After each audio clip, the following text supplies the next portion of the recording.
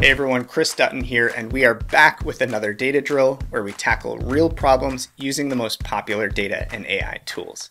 Now we're going to shake things up a little bit this time around with a brand new head-to-head format. Each of our experts will be on the clock as they solve the drill using different tools, and we'll compare their times to crown an overall winner at the end of the video.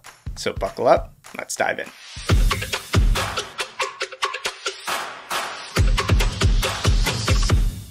Alright, so today's drill is all about spotting the sale. For this one, you've got two tables to work with. One containing a list of sales promotions and their start and end dates, and another containing order records. Your task is to join them by pulling in the promo ID for any orders placed while that promotion was active, like so. Now, if you want to take a crack at this one yourself, head to mavenanalytics.io/data-drills to download the dataset and solve it using any tool you'd like. Today we're in for a treat. We've got 4 of our very own Maven Analytics instructors stepping up to the plate. Up first, we've got Enrique, our resident spreadsheet samurai, tackling the drill with Excel. Next, we'll hear from the Power BI prophet, the DAX doctor himself, Parry. In the number 3 slot, we've got John Pauler, the SQL baller. And taking us to the finish line will be our Python prodigy, Mr. Chris Bruehl.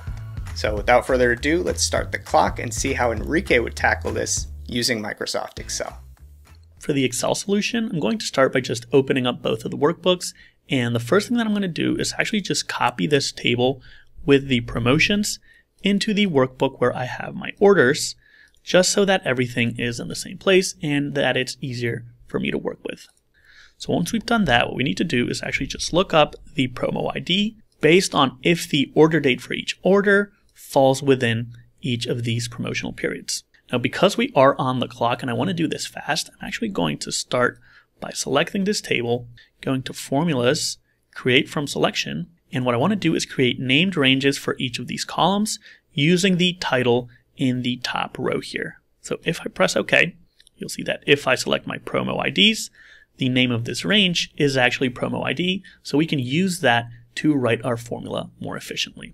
Now, because we need to look up the promo ID values, you might think to use a function like VLOOKUP or XLOOKUP, but we actually need to use another lookup function called filter. So what I want to do is filter the promo ID values whenever the start date is before or on the order date here, so less than or equal to, and whenever we want to add an and to our include clause of the filter function, we actually need to multiply it. So I'm going to wrap it in parentheses, multiply it by our second condition, which is that the end date has to be on or after the order date. So greater than or equal to, close that out. If none of those are true, meaning that this order was outside of any promotional period, well, then we just comma over to the final if empty argument.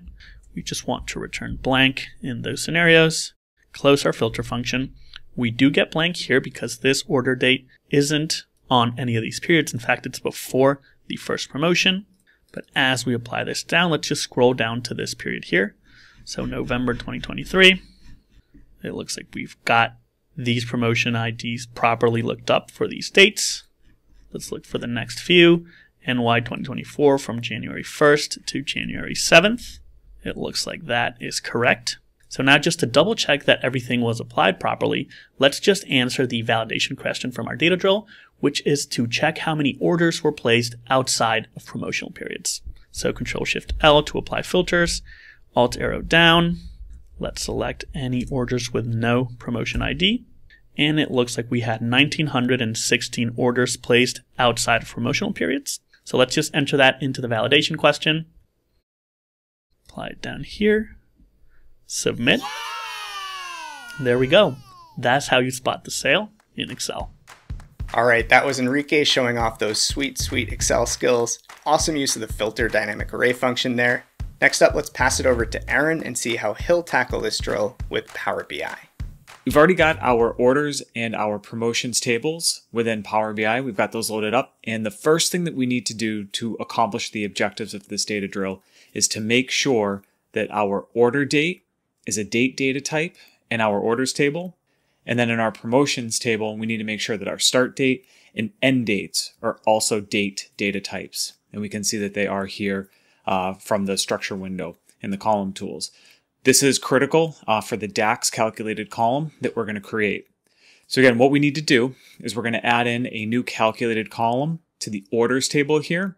That is going to add in the promo ID based on the start date and end dates that these promos ran. And we're going to look that up basically based on this order date column. So let's create a new column and we'll call this promo ID. We're going to start off by defining a date variable, and this is just going to be based on our orders date.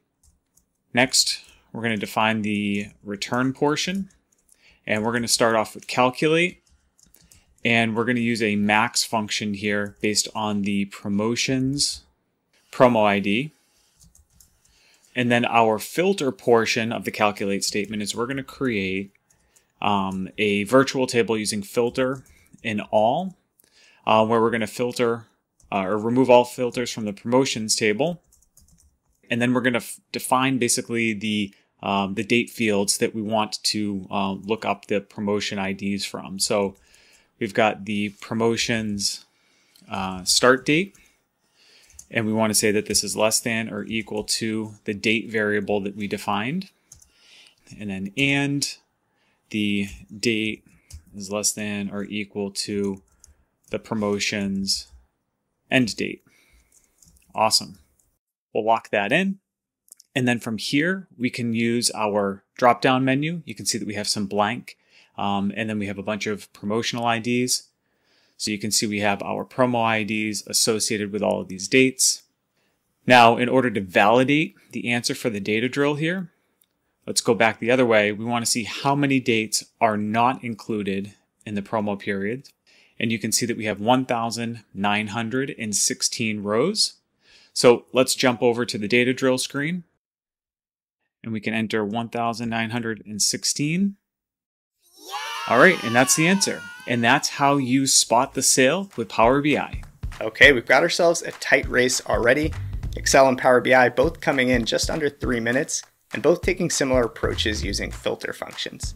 Next up, let's see how John solves this one using SQL. All right, here's how you solve this using SQL. First thing we're going to do, open up my SQL Workbench, and we've loaded these tables in here. There's two tables, promotions, which you can see here with a promo ID, promo name, start date, and end date. We're going to be bringing promo ID into the final solution, and we're going to use start date and end date to figure out if orders happened within these promotional periods. So we'll come back to this table in a second. First, just wanted to show you what was in there. Now take a look at the orders table.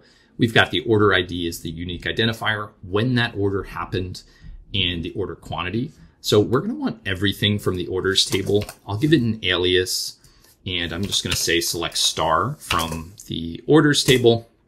And then I'm going to bring in the promotions table with a join. I'm going to use left join because I want everything in our left table, that orders table, to come into the result set. So even if there's not a match, I still want that order there.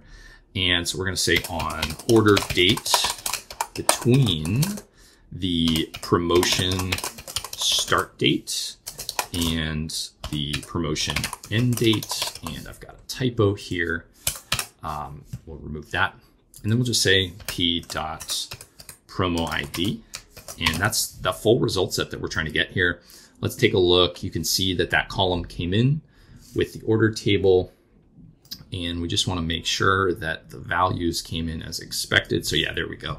So we see when an order happened during a promo period, you get this promo ID value. Otherwise it's null, exactly what we're expecting. So then final thing, I just want to do the data validation step. So it asked how many orders occurred outside of a promotion period. So we'll just say when p.promo ID is null. You could also do a count here. I'm going to just do it with the response result set. You can see down here, we have 1,916 rows returned. So let's pop that in and just see if we got that correct here. 1,916. Perfect. Says we nailed it. That's how you spot the sale using SQL. All right, impressive showing from John, busting out a classic left join to knock this out with a single, pretty straightforward query. Now, last but certainly not least, we'll hand it over to Chris to take us through his Python solution. For this data drill solution in Python, I'll be using almost exclusively the pandas library. So let's go ahead and import that. And then to make things fair with my colleagues who have already loaded their data, I've written basic code to read in my CSV files. One very important thing about this problem is having our date columns parsed as datetime data types. So let's go ahead and take a look.